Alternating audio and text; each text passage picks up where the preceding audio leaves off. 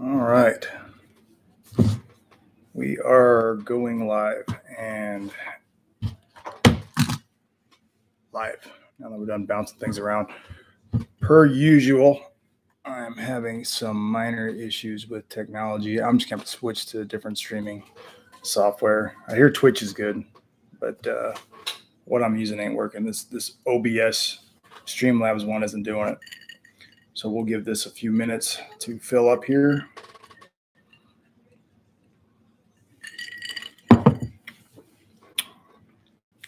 Anybody showing up? Yeah, I'm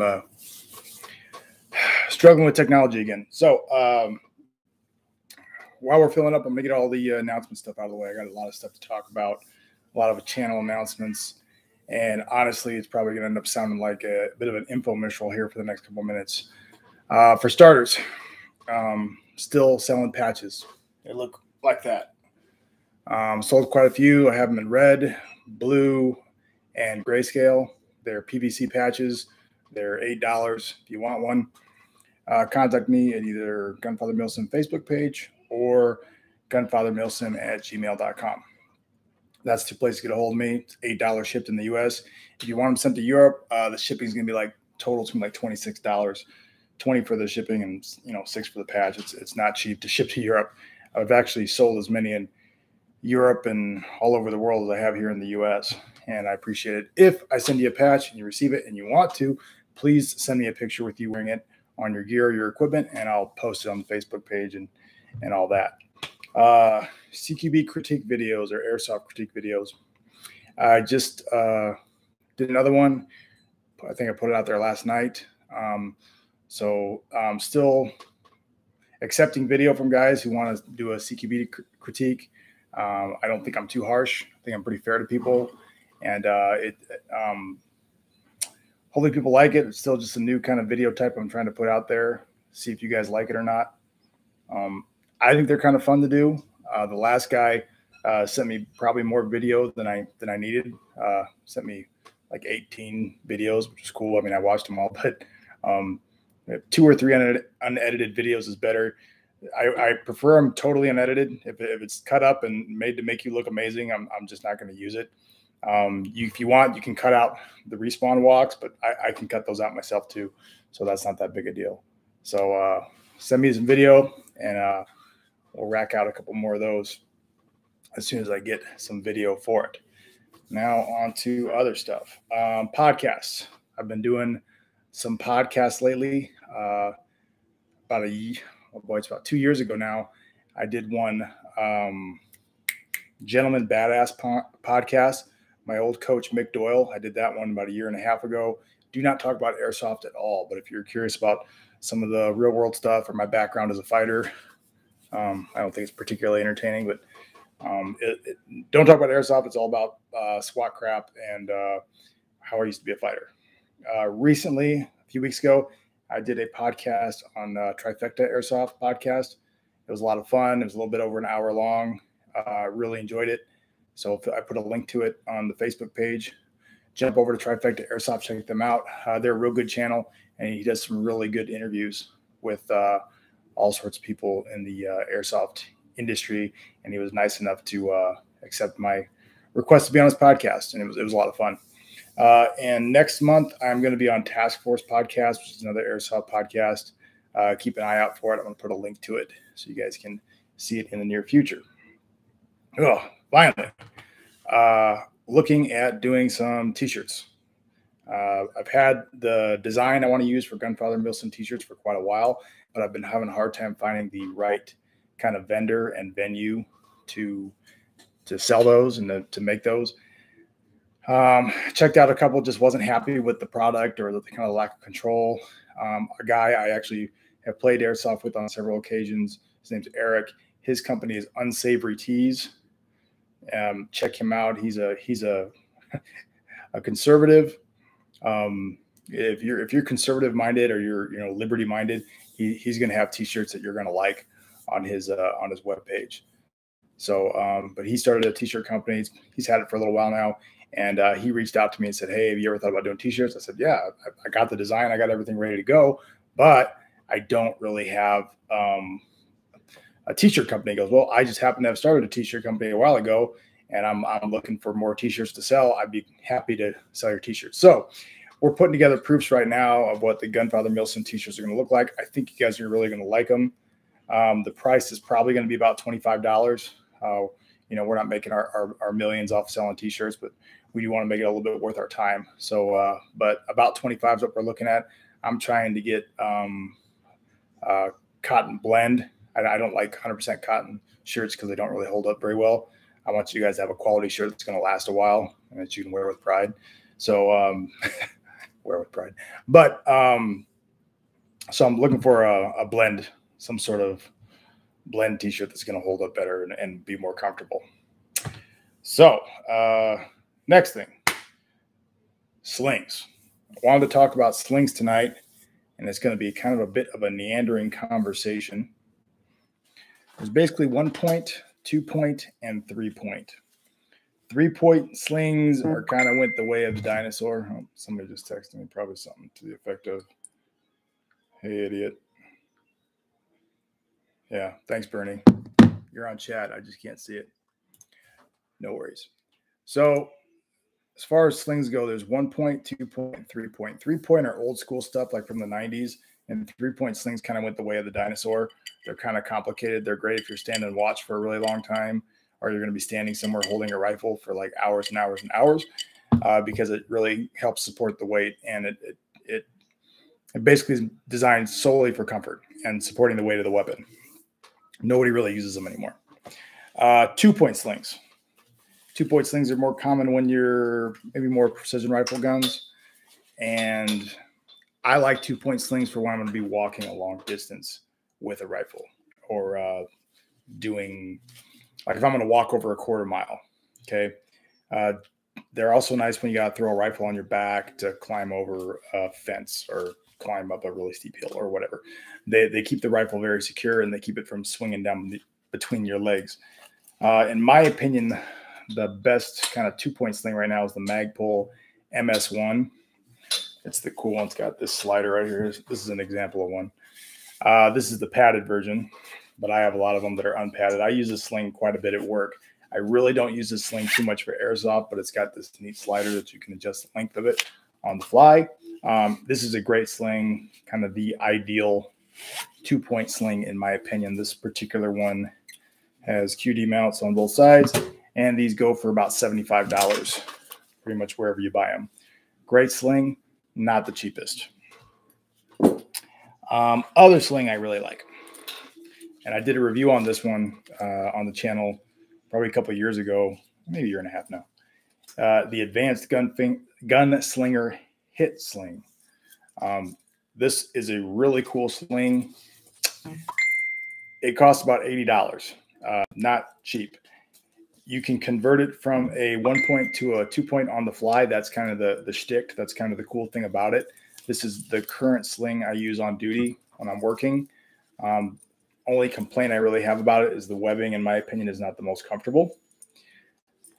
But it is a very practical sling. Gives you a lot of options. If I ever got to climb over something, I can quickly switch to 2 point configuration. But most of the time I run around with it in 1 point. And by most of the time, I mean like 98% of the time, I use it in the 1 point mode. Which lends the question, why did I spend all the money and have all this extra crap on here if 98% of the time I don't even use it in the 2 point mode? Not to mention it's $80. It's cost prohibitive. Good question. So that's when I decided I was going to try to come up with a better sling and build a better sling myself. So back in the day, we had this thing called a Black Hawk Dieter sling. I don't know who Dieter is. I'm sure it's some really cool high-speed tactical operator from the 90s or something, because these things are pretty old. The nice thing about the Dieter sling is it's got bungees on it. It's got 2 bungees, one on each side. And each of those is actually a double bungee if you were to take this thing apart, and it's got this cloth covering that protects it. Okay. And this Dieter sling uses HK clips, if you're familiar with them. I've only had one of these break on me. They're not made of the best metal in the world. Are they strong? Yeah. I've never had another one break. The one that broke might have been made on a bad day, might have had a microfracture in there that got past QC. I don't know. Do I trust them? Yeah. Is it worth saying that one broke on me once? Yeah. So this was my favorite sling for a while. Some issues I had with it is the webbing is not the most comfortable. It's basically standard sling webbing, and the cloth around the bungees kind of gets annoying, kind of gets in the way of things. There's a lot of material here that can get in the way of your rig and your reloads and whatnot. But I did like the bungee. And this is what I came up with. After I came up with it, I ordered all the parts, found a place to piece some parts of this thing together. And I'm still working on the particulars of some of the hardware, but more or less, this is the finished product here. This is how it's going to look. Currently, I only have about 10 of these built. I got 5 in black and 5 in tan. They're exactly the same. So what I was going for here was a sling that was comfortable. First off, because you know me, comfort is king. I want it to be simple. I want it to be comfortable. I don't want it to be overbuilt. I want it to be affordable, and I want it to be strong enough. And I say strong enough because you do not need a sling that you can lift 500 pounds with. That's not realistic. The more weight, the stronger your sling is, the one, it's gonna be more expensive. And 2, you're just adding weight and durability that you don't really need for a sling. This one I've tested to 50 pounds. I've picked up a 50-pound weight with it several times. Never had a problem with it. In my opinion, that's plenty. I haven't tested it to a break point. The break point on the rating on most of these parts here that make this up is about 500 pounds. I did use tubular nylon webbing. Why? Because it's very strong and it's very comfortable. I use this in rappelling, tactical rappelling. Anybody who does any sort of rappelling knows all about tubular webbing. This stuff is the shit. It's got a 4,000-pound break strength. Neither here nor there. It's about 50 times stronger than I need. But I like tubular webbing because, as the name implies, I don't know if I can show you this, if you're going to be able to see it. It's kind of like a fire hose, right? It's a tube, and therefore it doesn't have a hard edge. Okay, it's got a rounded edge. Although it's a very small rounded edge, it is a rounded edge, and therefore it is very comfortable. Okay, it's not going to dig into your neck because of that rounded edge. It makes a big difference. Additionally, the reason I'm going to stand up and grab my M4 because now I'm doing the mild thing. Got my ICS M4 here. The bungee part is supposed to go here across your chest. The reason I like the bungee part is instead of it pulling on your neck when there's some weight on it, it pulls on the bungee. So this part up here, this rounded tubular webbing that's up on your neck, is not going to move. It's not going to dig into your neck because all the stress is taken up here by the bungee. I like bungee slings because they're convenient. They're easy to move around. They're just very comfortable. And once again, they're strong enough.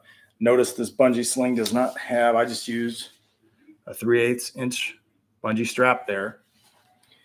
It does not have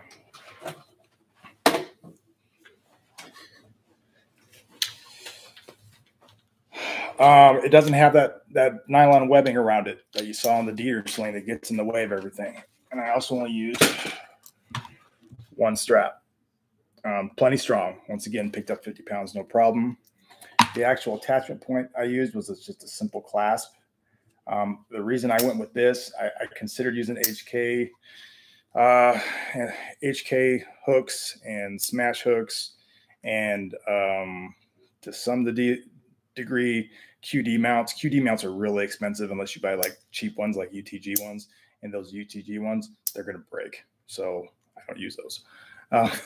But I went with this clasp because you can put it on pretty easily one-handed. Doesn't really matter which way it's oriented. It's easy to put on, easy to put off.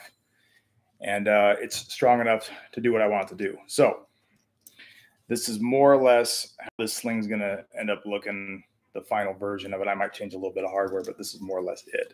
I'm looking at selling these for about $30. I'm not making a ton of money on them. And they, once again, I got a real job. I'm not going to make my millions selling slings. But that's less than half of the price of these other slings I really like. And I actually prefer this one since I made these and tested them out. I've been testing them for about the last 2 weeks. I actually prefer this to the hit sling at work. I've been using this at work, and it works great. So, and I've been testing it a lot, just around the house and on the range, on the range quite a bit. I'm on the range every day at work, so I get plenty of chances to T&E new equipment. So that's it. Gunfather bungee sling. Like I said, I only got 10 of them made right now, 5 tan and 5 black. If you are interested in one, if you want to be like one of the first guys to try them out and, actually write me a review and let me know what you think about it, what can be improved upon it, because it's kind of a work in progress. Let me know. Get a hold of me on gunfathermilsim@gmail.com or Gunfather Milsim on Facebook. And let me know what you think of those slings, or tell me you want one, $30 and plus shipping, I'll get it to you. So that is most of what I wanted to cover. I got to figure out how the hell I can see the comments. Oh, there they are. Finally, they're coming in. All right. So, outstanding. I'm going to piece parts this all together later when I re-edit it. Mark Carico, message your Facebook page, but I figured I'd comment here as well. I've had the same 1 point for about 12 years, and I'm very interested in your sling. Mark, what kind of 1 point do you use right now?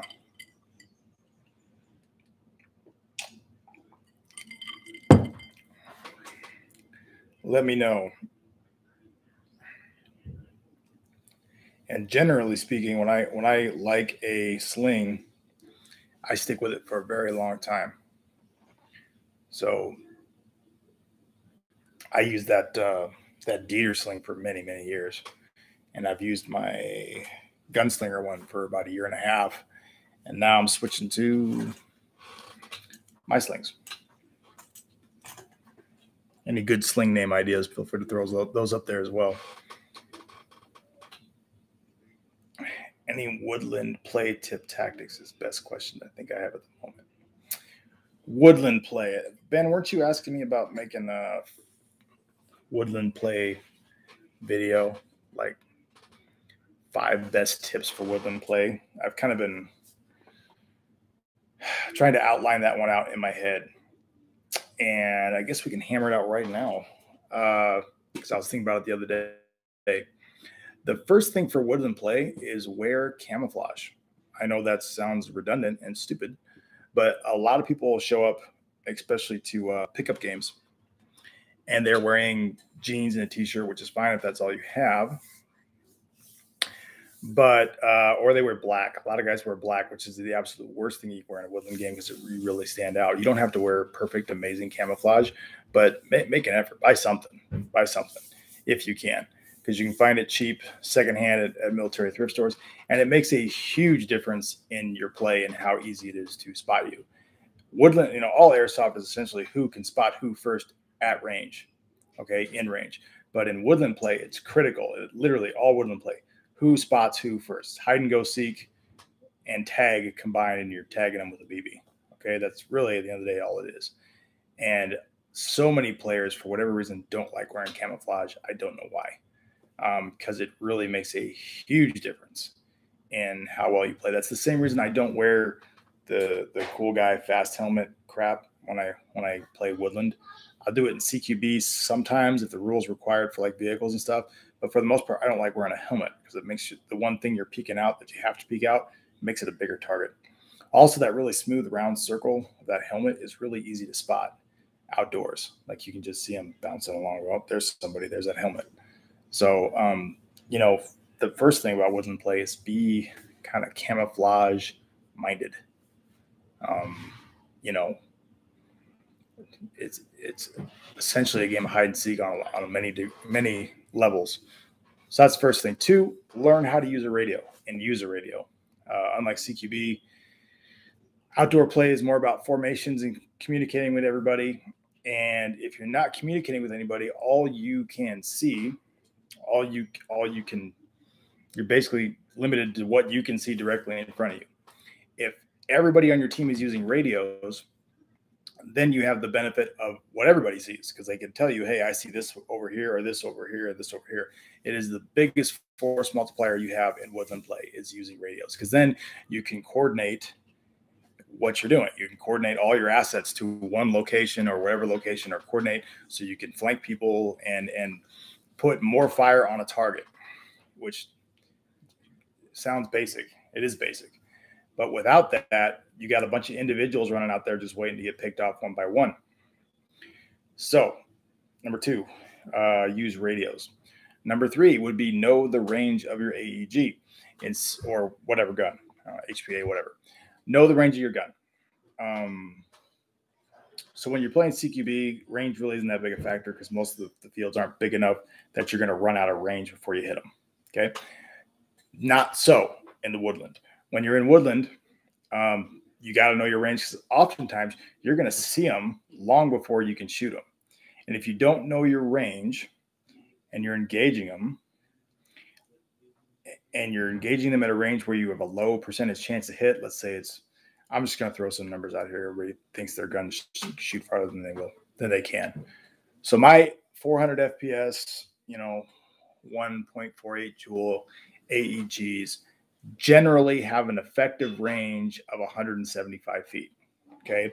And what I mean by effective range is I can hit a guy 9 out of 10 shots. That's where I try to engage people, in the effective range. Theoretically, can it hit people out to 225 feet and maybe even a little bit further? Not much further.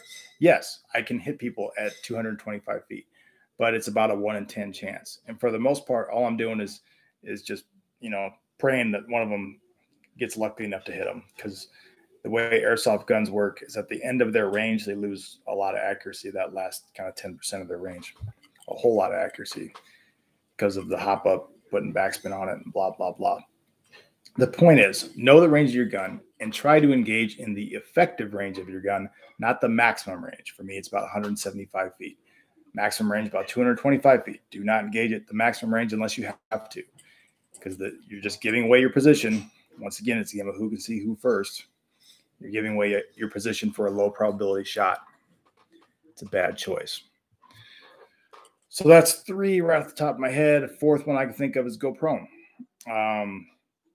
The nature whenever you're prone doesn't really help you as far as accuracy goes with airsoft guns, because there's not enough recoil for it to really matter, and the ranges that you're shooting at are not far enough where going prone is really going to help. If that makes any sense. Might help a little bit, but that'd be hard to measure.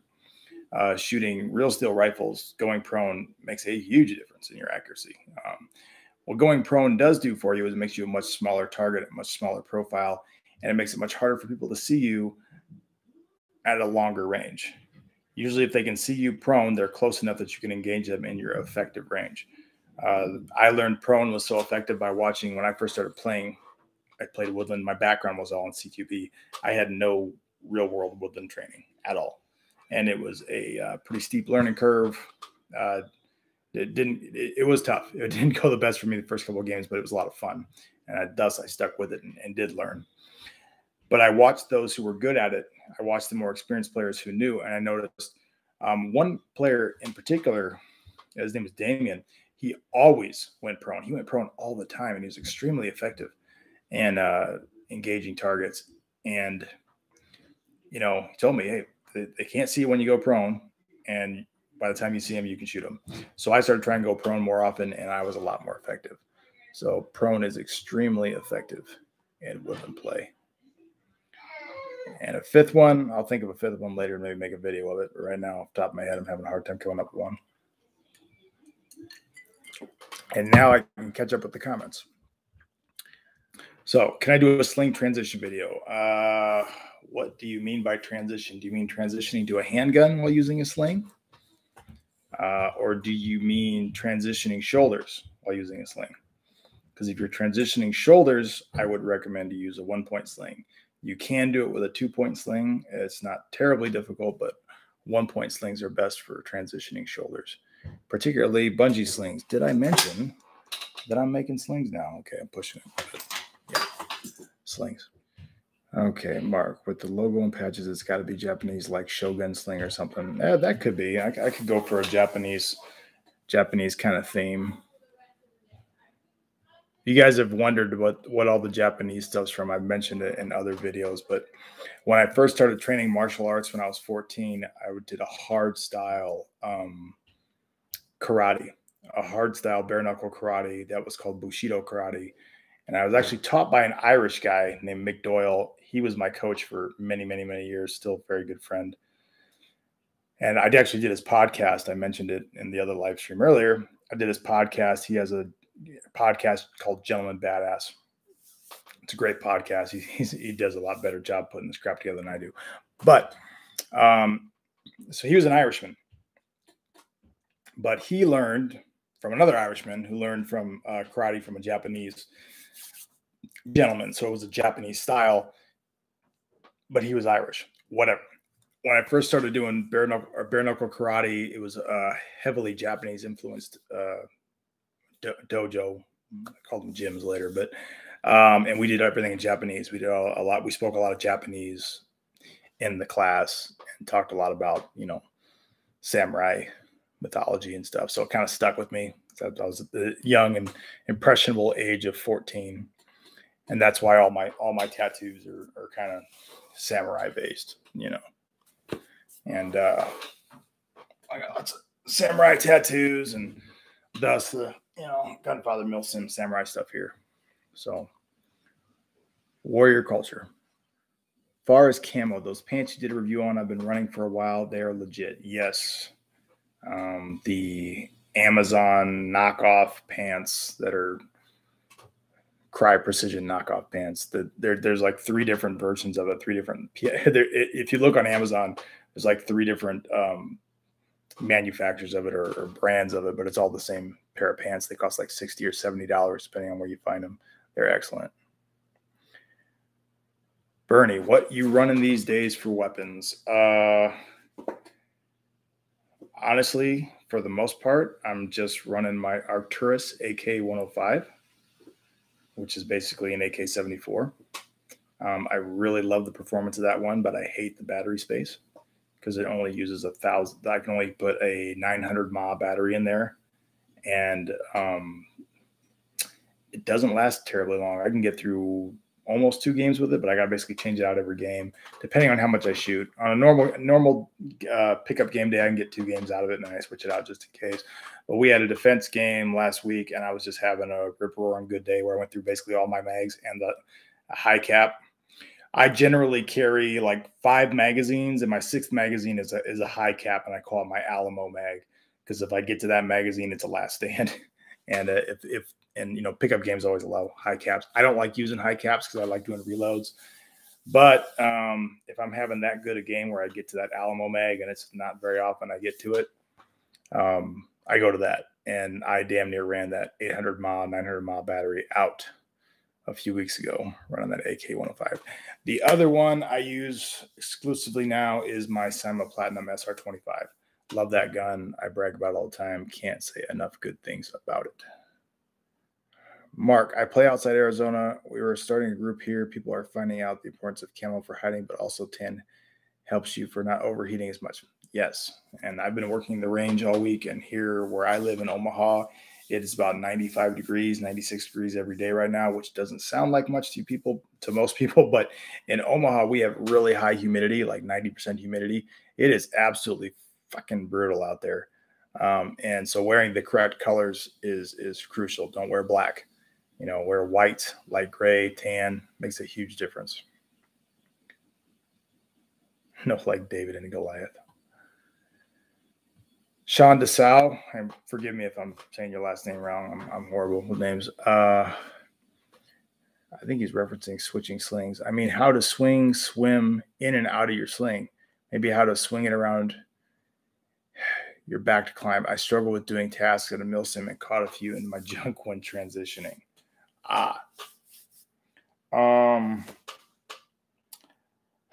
That's a tough one, because if you got a 1 point, and I use a 1 point most of the time in Airsoft, you don't really have to swim in and out of it. but it is what it is. You know, 1 points, that's the weak point of the 1 point. It's great for fighting. It's great for shooting. It's great for moving around. It's great for keeping your gun out of the dirt, and it's great for comfort. And they don't take up a lot of space. They don't get in the way of your rig. You know, you can do all your reloads and stuff without having to worry about all this shit in your way. That's the strength of the 1 point. The issue with the 1 point is when it comes time to climb over or climb up something, they're a huge pain in the ass. And I mean a huge pain in the ass, because it's just bouncing around, you know, between your legs and hitting you in uncomfortable areas, and it's not good for that.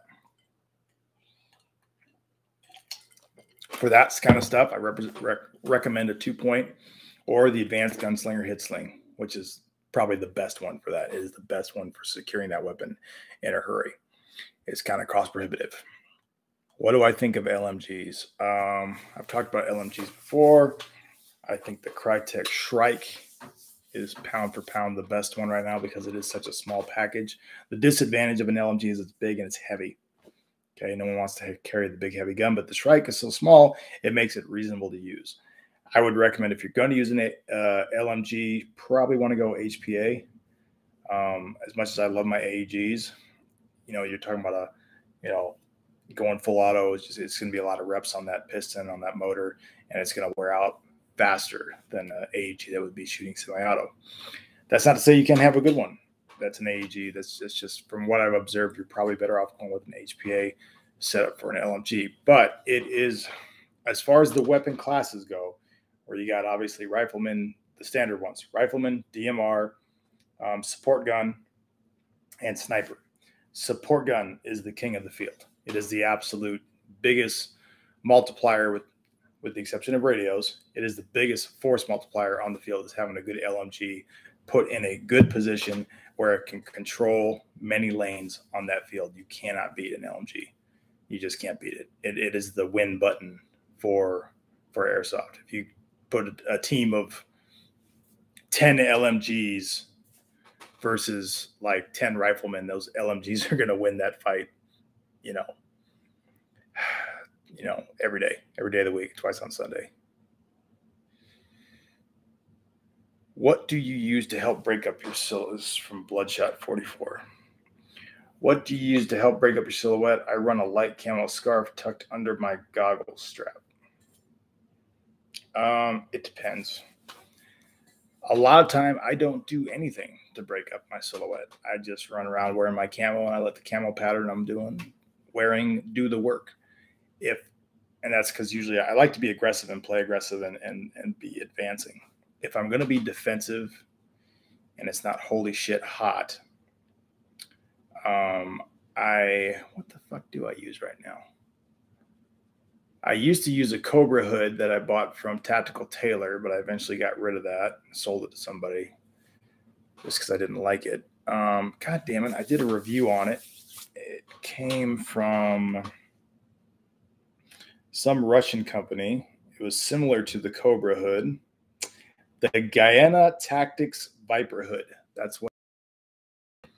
And I purchased the strands of multicam fabric that I use in that Guyana hood from the same company. So Guyana Tactics, it's a Russian company. And I really like that Viper hood. One thing I really like about it is multicam, and the strips that I bought are also multicam. And I think I bought it for some op I was doing somewhere where they wanted your ghillie to match the team faction. So I went with that, and I'm really impressed with it. It's very limited, very small. It's basically just your shoulders and then a hood. And most of the time I don't even wear the hood, but it really breaks up your silhouette around your shoulders. And when you're prone or leaning around cover, that's usually all you're going to show is your shoulders and your head. The hood kind of has some holes in the side here, so you can look to your left and right and kind of see through those holes. So it's not quite as claustrophobic as many hoods are. I like that. And the hood also has a wire that runs through the lip of the hood, which actually eventually I removed. But the wire was nice because it helped you adjust the shape of the hood. I always wear a ball cap, so I don't have to worry about coming down too far. But that's what I use right now. Fog. I think we just talked about fog in the last live stream. But yeah, fog. I use Fog Tech wipes 90% of the time. If it's a very high humidity, hot summer day, I will use my X-Fog fan system with my goggles. Most of the time I don't have to use them though. Most days it's not humid enough to really be that big a problem. But Fog Tech wipes, they cost $1 each. You can hand them around. Once you open the package, they're going to dry out. Okay, so don't be greedy. Don't be selfish. Open it up, use them on your own goggles, and then hand them around to all your buddies around you. One Fog Tech wipe can get like, I don't know, 12, 15 pairs of iPro, and then everybody's good for the rest of the day with fogging issues for only $1, and you're going to make lots of friends at your airsoft game, and everybody's going to like you. So Fog Tech, look it up on eBay or Amazon. They're everywhere. I think Mark said something about a 1-point sling and using a strap on your leg to strap the 1-point sling in place. I've seen people do that. That's kind of like a 1990s Black Hawk Down era technique. I don't think people really do that much anymore. Maybe they do. I've never had a desire to do it. 1-point slings are great because you can fight on them. That's it. They're great for actually fighting with the gun, but they're not practical for all the other crap you have to do while carrying a gun. Mark Carico. There's a video by Tactical Rifleman on Navy SEAL body armor setups that gave me the idea for the bungee retention for 1-points. I did a video on belt setups with how I did mine personally. Mark, can you send me a link to that video? Put it in the chat, or just email it to me at gunfathermilsim.com. Or, sorry, .com. Gunfathermilsim@gmail.com. I would like to see that.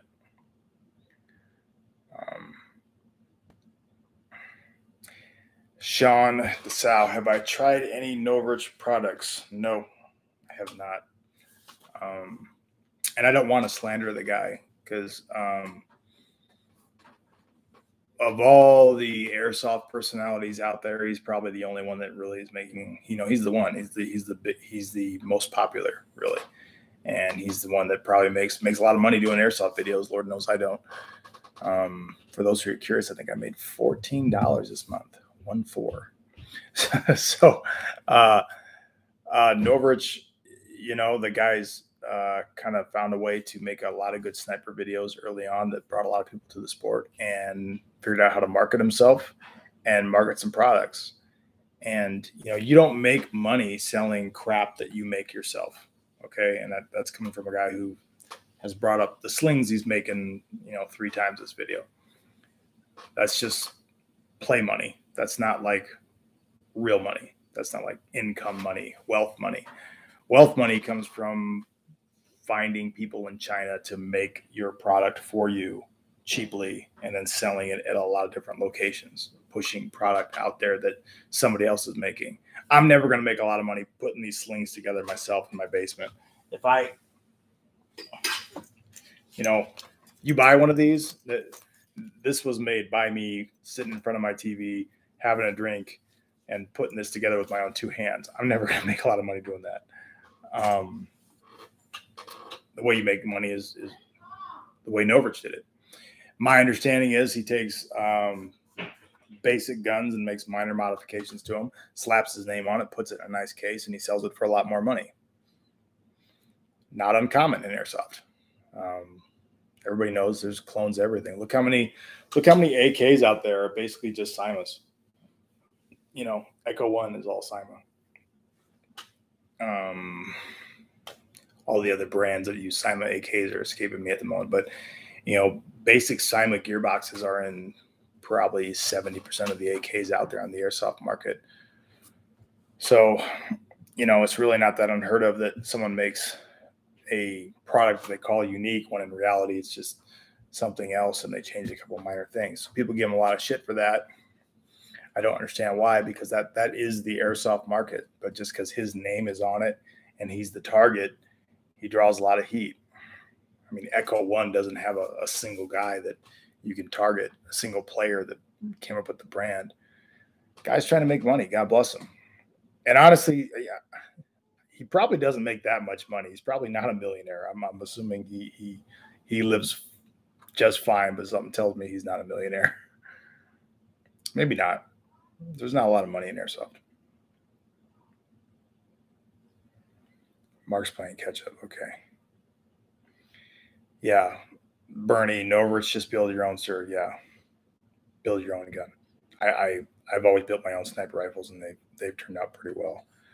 What are you drinking? Scotch? No, I am drinking. What the fuck am I drinking today? Jack Daniel's honey whiskey. Jack Daniel's honey whiskey is kind of my go-to right now. The chat here, Bernie. So Rob, since sniper rifles came up, what should we look for in a sniper rifle, and how does it matter? Maybe why does it matter? What should we look for? Well, the first thing is sniper rifles are built. Okay, they're made. They're not. You don't. Factory sniper rifles never really going to compete too much. You got to buy the right parts, invest the time in figuring out what works best, and just shoot the damn thing a lot. So, you want a sniper rifle that has aftermarket parts support. If it doesn't have aftermarket parts support, it's a non-starter. It's just an absolute non-starter. That's why so many people use the VSR-10. Tokyo Maru VSR-10 are the many clones of it because there's so much part support for it. I got rid of mine, but I had it for years, and I damn near rebuilt the entire gun at one time or another from parts. I think there was just the outer barrel was the only original part, and the stock. Second is the hop up. Find a good hop up unit that has aftermarket part support, because most of your range and accuracy in airsoft comes from the hop up unit and the hop up rubber that you're using. Also, you're probably going to want to have a larger cylinder, that larger mass of air. Larger cylinder means, without getting into the drama of jewel creep, basically you can get more power with less wear and tear on parts, and less, a weaker spring can get more power, kind of. Having said that, someone's gonna have to help me out. What's the really affordable sniper that came out that uses basically an AEG size cylinder? Elite Force came out with it, I think. They have like 3 versions of it now. In fact, the last one's the damn pistol striker. That thing's really interesting. I kind of like it. It's got good aftermarket part support, and it intrigues me. I don't really think it's like a long-term good choice for a sniper, but it looks like fun. The current one I'm using is the Echo one, or no, A&K M24 that I actually got from Bernie, and it works great. I just stopped using it because I got that Cyma Platinum DMR, and the DMR is just such a stronger performer. Every time I bring out my sniper rifle, the guys on my team are like, "Ugh, shit, he's got the sniper rifle," because it's just not as effective. I mean, it's cool, it's fun for me. I can get a couple great, it's very satisfying when you get a long range hit with a sniper rifle and airsoft, and you can watch that BB travel all the way in and hit the person. I mean, it's satisfying, but it's not terribly effective. And I'm going to be more effective with an AEG every time.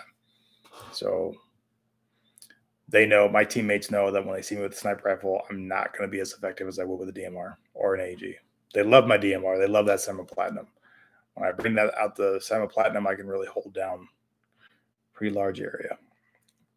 Mark uses a shema to break up lines, fold in triangle, tuck 2 parts in alongside the blouse, and then if you need, you can pull it over your head. Lots of guys use shemags. I don't even know how to say that word. I never really got into them. I have one like everybody else, but we're not in the desert, so I don't use one. Sean DeSalle, my friend who went with me to the Milsim did the sniper role. He didn't nearly have as much as I did. He was mostly just observation and target locations for us. Yeah, God, I don't really want to talk about real world sniper shit, because anytime I talk about real world sniper shit, it just kind of gets down a rabbit hole. I'm a SWAT sniper. A SWAT sniper is not the same thing as a military sniper. Military snipers stalk and shit. There's a whole mess of skill sets that military snipers have that SWAT snipers do not have. There are a couple of skill sets that SWAT snipers have that military snipers don't. They're not exactly the same thing. A lot of the tools are the same. like I know how to make I don't know how to stalk. I've never been trained in how to stalk, but I've been trained how to make sniper hides and vehicle hides and all sorts of cool shit. So it's not exactly the same thing. But for law enforcement, I could work 100 careers as a SWAT sniper and never take a shot. It's extremely rare for a SWAT sniper to take a shot. And I mean extremely, extremely rare. But the primary job of a SWAT sniper is observation, in telling everybody else who's on cover or whatever, hey, this is what's going on. I see this, I see that. This person's over here. It's observation and overwatch security on site security details. So it's just a little bit of a different role. But actual shooting for a sniper is extremely rare, in particular a SWAT sniper. Any game types that are better in the woods than in a CQB environment? Oh, yeah, absolutely. I think really all game types are better in Woodland. I think Woodland's more challenging. A lot of people they win CQB games just out of dumb luck or fast feet. They just run fast and they get to a good position and wipe everybody out, or just, literally dumb luck. I think Woodland is more of a thinking man's game than CQB. And this is coming from a guy who loves CQB. CQB is my job. It's my passion. It's what I teach every day at work, or most days at work. I love CQB. I'm going to adjust this. But I think Woodland play is more of a team sport. Just requires, it's like chess. And CQB is like checkers. So what game types are better? Oh, God. Even simple stuff like capture the flag. I honestly, I say this all the time, that all airsoft is varying degrees of attack and defend. All airsoft game modes, all of them, just varying degrees of attack and defend. Even like a VIP mission where you got to transport a guy from one location to another, that's just attack and defend, and it's mobile. That's all that is. So I just think Woodland play is more challenging. There's more skill sets involved in it. It just adding the importance of communicating via radio, concealment, formations, all that stuff comes into play in Woodland.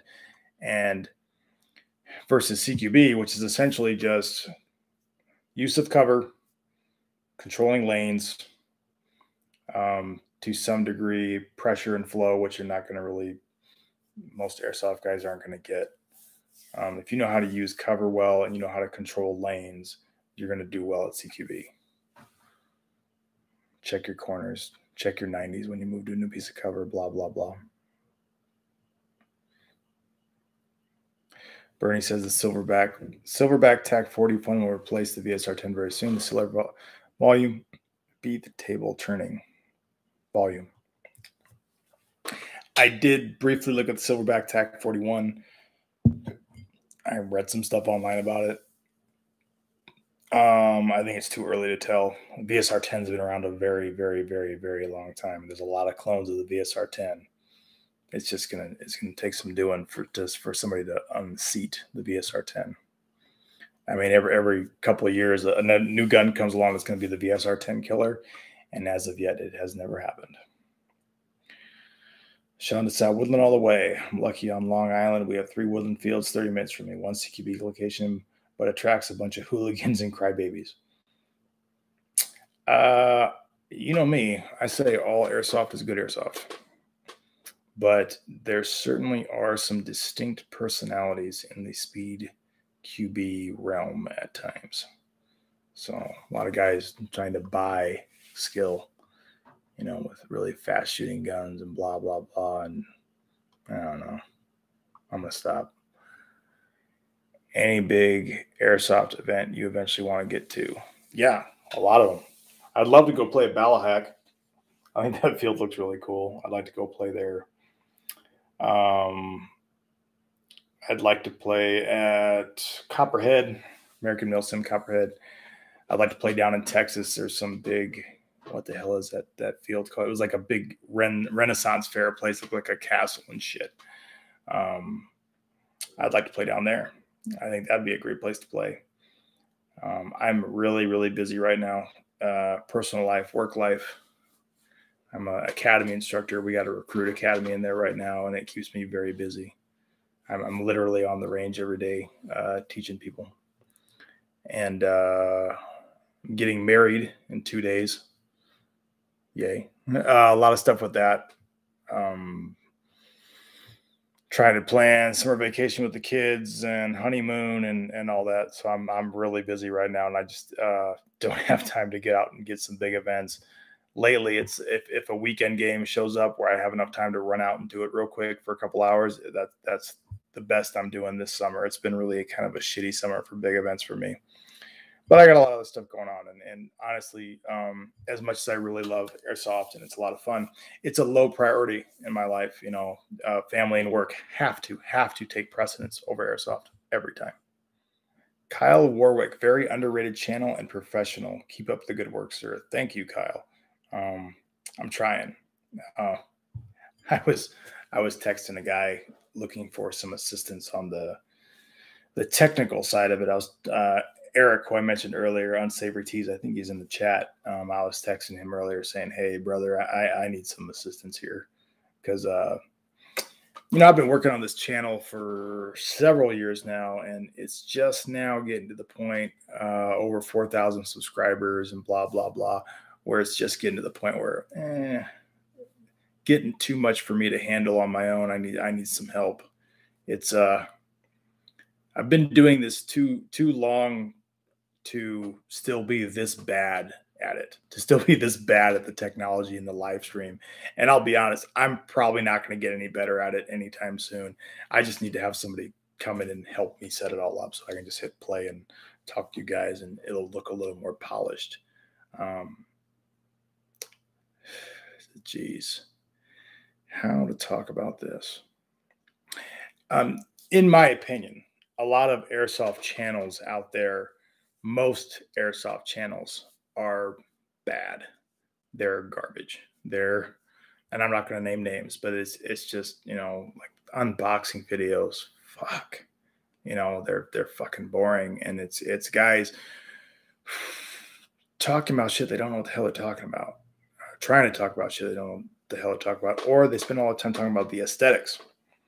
I think my channel is one of the few that talks about the tactics and real world skill sets that work in Airsoft, because not all real world translates into Airsoft, obviously. A whole lot of it doesn't. But the parts of it that do, CQB theory, use of cover, OODA loops, nobody else talks about that stuff. And that stuff is critical. Everybody's so obsessed with, do you have this loadout? Or look at my impressionist kit of, whatever. I will look at my new cool HPA gun, but nobody talks about the tactics and the skills and actually being a better player. They try to get better by buying better guns and faster shooting guns and better hop ups and blah, blah, blah. When all that shit is really only adjusting the last 5% of performance. And at the end of the day, your ability to use real world hard skills, tactical skills, is what separates you from everybody else. It's what's going to really win the day. It's not that new cool hop up, and nobody else is really pushing that on channels. Not really, not on the Airsoft side of things, because a lot of the real world guys kind of shy away from Airsoft. I just happen to enjoy doing both, and so kind of the goal of my channel, it's not about look how cool Rob is. I mean, who gives at the end of the day, who gives a shit? It's about the content. It's about the tactics. It's about the stuff I'm trying to teach. It's not about me. And if I can drag the sport, kicking and screaming, more into the tactical realm, then I'm happy. Away from the cosplay realm of things, which is fine. All Airsoft is good Airsoft. If the way you have fun is dressing up like whatever, then cool. God bless you. It's too small a sport for us to be making pigeonholing people into different groups and having fighting amongst the groups. Not cool. Okay. You have more in common with your average Airsoft player than with anybody else out there. It's just that unique a hobby. But if I can drag the sport to some degree more into the tactical realm where people maybe are as excited about being in shape and learning the tactics and improving on their skills, be as excited about that as they are about their new, helmet. then I'm happy. That's what I'm trying to do with my channel here. So thank you, Kyle. That was a meandering explanation. Have you done Milsim West? No, I have not. I've never done Milsim West because I live in Omaha, and Milsim West is very far away. I'd have to fly to go to a Milsim West game. And I'm not a young man, and that doesn't sound fun to me. I love going to 8-hour Milsims or 12-hour Milsims, and then going back to the hotel room or going back to the campsite and having a couple drinks and having a good time with my friends. The whole let's do 40 hours straight and we're going to camp in the field and I got to wear my goggles the entire time because I don't know when I'm going to be ambushed in the middle of the night and blah, blah, blah. If God bless you, if that's what you want to do and you're that hardcore, cool. I'm not that hardcore when it comes to airsoft. If I'm out in the cold and the miserable shit and I've done it, I better be getting paid because that's my job.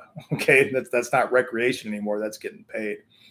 I had one barricaded gunman situation that went 17 hours and it was -2 like the entire time. I think it warmed up to 8 during the day and we were using fire hoses. So everything was wet and it was -2. It was fucking miserable, but I was getting paid. And if I'm going to be miserable, I'm going to be getting paid. Cheers. Soon to be wife play airsoft. No. No, she does not. She is a bit of a fitness nut. Yeah. She's a what we call an alternative model. She has a lot of tattoos. She is an attractive young lady. I don't know what she's doing with me. I don't know what she sees in me, but she is infinitely more attractive than I am. I'm probably a 4. She's about an 11. Apparently she's got poor judgment and bad eyesight, but I don't know. I'm very blessed to have her in my life. She's amazing. If you guys, she's not gonna be happy with this. She's starting an Instagram. It's Basic Metal Barbie. So look up Basic Metal Barbie. I think she's only got 1 photo on there. And if she's all of a sudden she's still building the photo, enough photos to start posting stuff. But if you guys jump on Instagram and go to Basic Metal Barbie, that's my soon-to-be wife. She's amazing. I'm gonna leave it at that. I can hear you guys furiously on your phones right now looking. She's probably gonna be pissed. Sean, dude, yours is the only tactical channel. That's how I found you 2 months ago. Thanks, Sean. And there's not many of us out there. I haven't found another one that I haven't. And this is not to say that I'm so fucking amazing because I'm not. There's lots of guys who know the shit that I know. I didn't make it up. I was taught by other people. They're just not putting it out there on an airsoft channel is all. So lots of people know high threat CQB and all this stuff. It's been around for a while. But I tried to bring it to the airsoft market. Jake Hansen, hats off for sharing your knowledge, bud. Keep up the good work. Wow, Jake, you're checking in. I used to work with him. Ben, yes, PT, top tip of airsoft, PT. Yep, everybody wants to dress up like I'm in a Navy SEAL, but nobody wants to do the push-ups. Anybody that knows me, I'm a bit of a gym rat, even my advanced age. Mark, definitely my favorite channel for airsoft. Found your videos through the SR25 video. Now I'm trying reverse tricep grip. Oh, you're doing the counter supination? Yeah. Oh, counter supination. Everybody sees me holding my gun like this. They think it's really weird because I don't do that traditional, mag pull, C-clamp grip out here. Funny thing, I'm doing a shooting competition at the end of August. I only do one real steel shooting competition a year, and it's a law enforcement one. That's to commemorate some fallen officers that friends of mine that died years ago. And if you see me do that shoot, I don't know if I can. I don't like filming that shit because then I'm around my coworkers, and if you film it, they give me so much shit that I deserve to get. if I were to film that stuff. But anyway, you'll see me if I'm doing a long range shot in a shooting competition. I'll do that secret. Why? Because it stabilizes the gun and it makes it easier to shoot at range in a competition. But when you're working real world in the CQB, I do the secret because when you gotta, let's say you're clearing a mall, this isn't going to work clearing a mall. You're going to get very tired very quick, and I've done that. This you can maintain your strength a lot longer. This is a better grip for weapon retention, all sorts of things. I did a video about it, the counter supination. It's funny, early on my videos, I caught so like most of the comments were people talking shit about the secret. Why are you holding your gun that way? You need to hold it like this. This is the only way to hold your gun.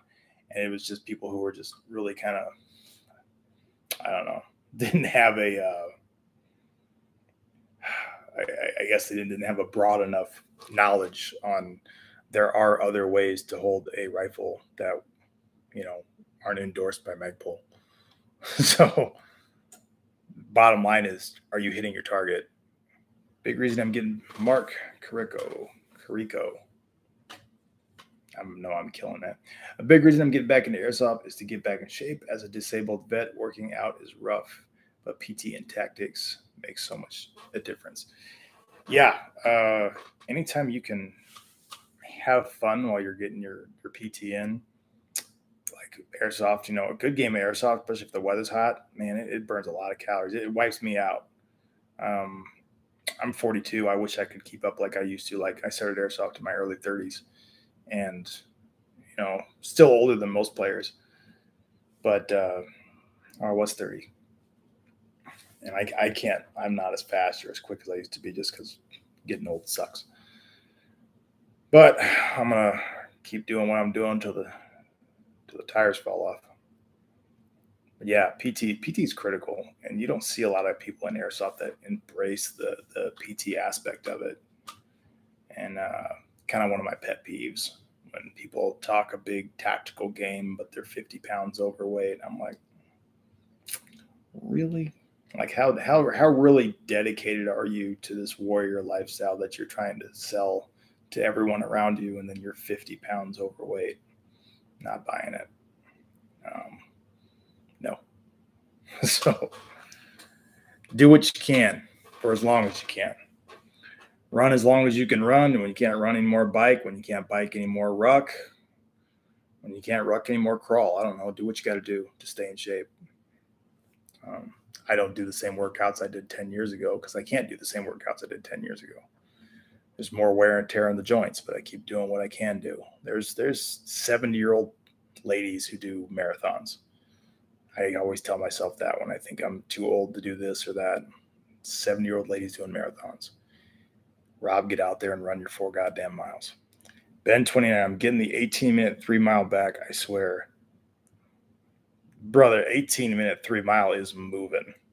That's fucking moving. 18-minute 3 miles. Yeah, I never, even when at my peak when I was fighting, the fastest 1 mile I could do was a 6:05, and I couldn't stack 3 of them. I never did get sub 6. I'm not that tall, so I struggle with speed. Let's see. Just because I have it on the Adidas app.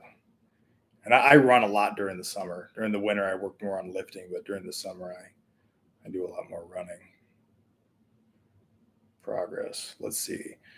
Tonight I did a 2-mile run, 17 minutes, 30 seconds. 2 days ago, I did a 4-mile run. It was 34 minutes, 31 seconds. So that's about how fast I am. I run about an 8.5, 8:45 mile. I'm not a blazing fast runner. Sean, do you most go with the team or do you go solo most of the time? Most of the time I have a team. I have a team with me. My team's called, it's not my team, our team.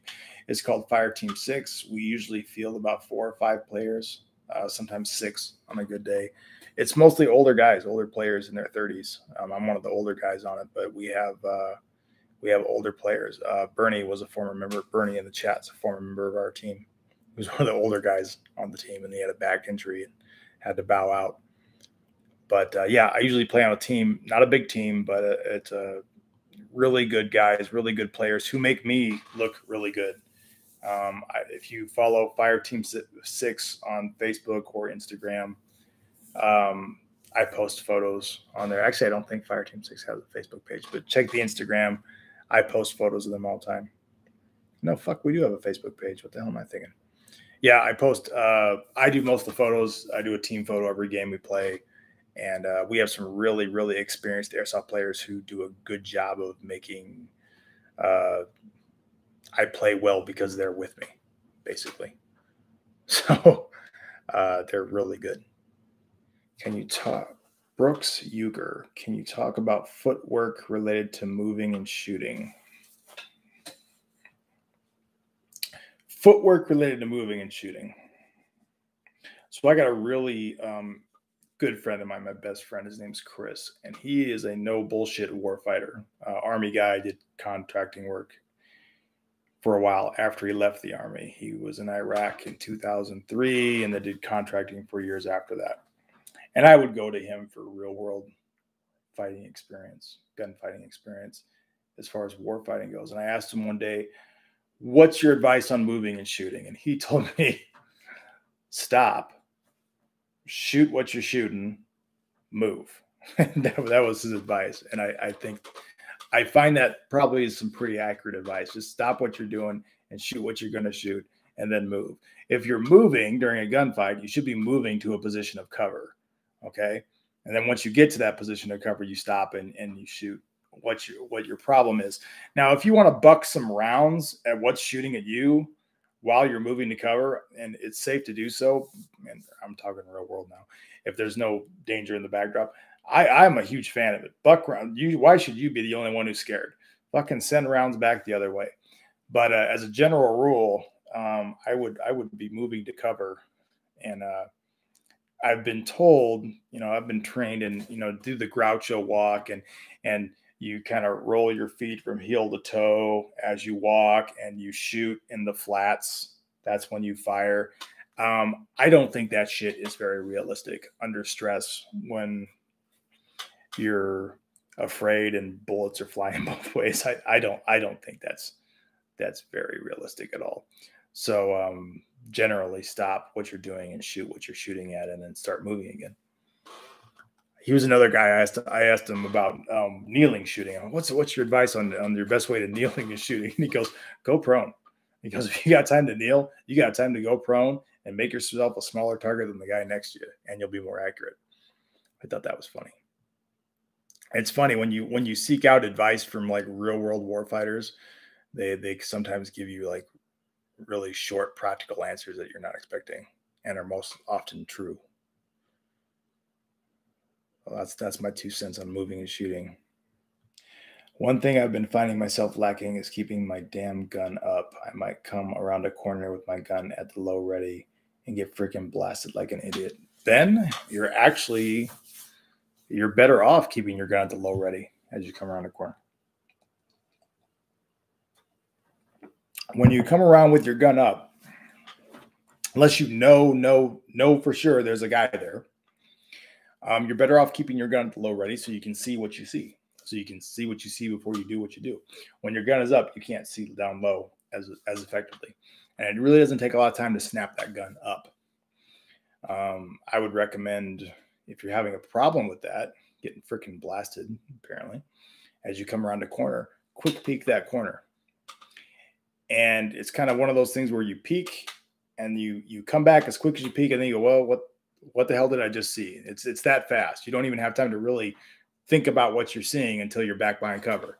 Just, yep, quick peek. Okay, what I have. Is there a guy there? Okay, and then you come around and engage it, preferably at a different level, or throw a bang in there or whatever. But because of the way OODA loops work and the fact that you're taking action and they're reacting, action is always faster than reaction. So if you do a quick peek and they're waiting to shoot you, they're not going to be able to shoot you, assuming you come back out and in. If you go out and sit there and look, then they're going to hit you. So the point of the quick peek is to make it quick. So if nobody else has any more comments, I'm probably going to wrap this up for the night. Thanks everybody for joining. Thanks for having your patience while I continue to struggle with technology. And I think we're going to shut her down. So thanks for watching, and everybody have a good night. Good night.